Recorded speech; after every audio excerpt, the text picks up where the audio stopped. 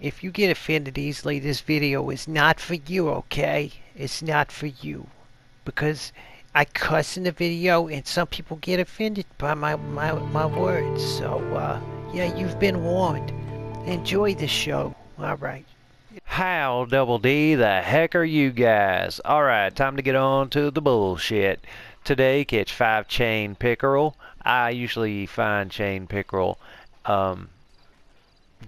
sometimes at Handy's Bethel, which is just across the tracks from Heartland Overflow. I find them at the wharf just west of Rhodes. I find them in the Dakota River. Um,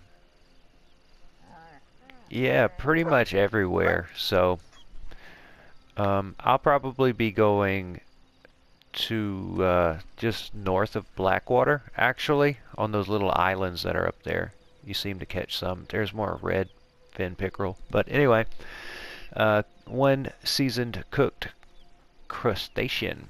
Those are on the islands west of Rhodes. So actually, seeing this, I may go to the islands west of Rhodes to catch my chain pickerel. 2 American raccoons, North American raccoon skinned. Oh, dang, I killed a pair of them earlier. Shoot. 3 player kills from cover in free roam events. I've actually hid behind huge rocks and got lucky and killed people. Do a story mission, complete that.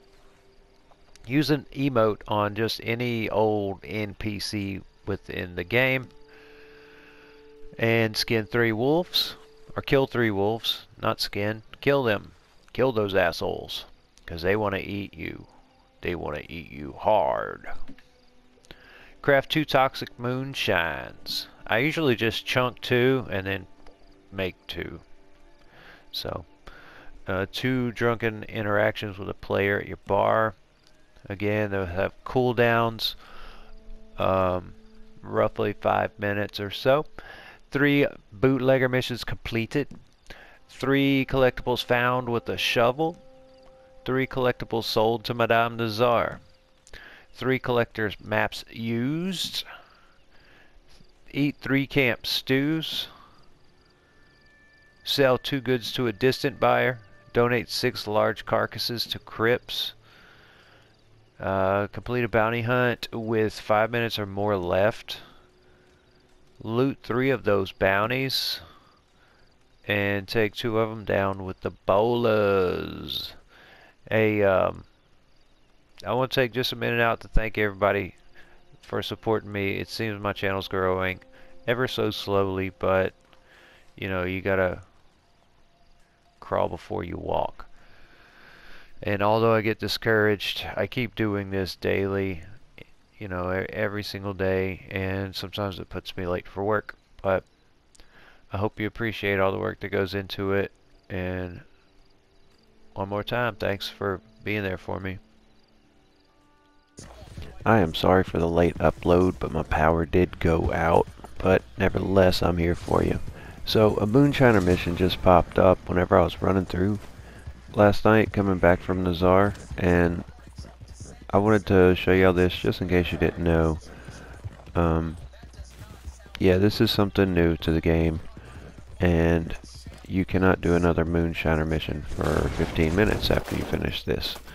So that is pretty interesting, I thought.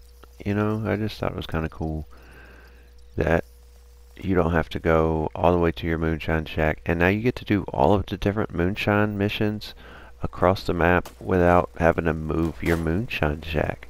So you could just be riding through the mountains and do some that you've never done because you didn't want to have your shack in the mountains because you can't hardly ever get 20 full bottles to the buyer. But these are the Agarita locations right here. Another one down south of Liga Don Julio. I love the way that they took their time to actually name these things and make them sound authentic. This game is, you know, just super realistic, and it just kicks so much ass. So, I don't know. Do you agree? Disagree? I really can't ever get enough of this game. Even with all of the bugs that they never fix, or rarely fix. Alright, so that was a creek plum. This is a creek plum. By now, if you've been watching my channel, you know which ones are creek plums. First three are on the west side of the map. They are Agaritas. The other on the east, which are creek plums. Alrighty.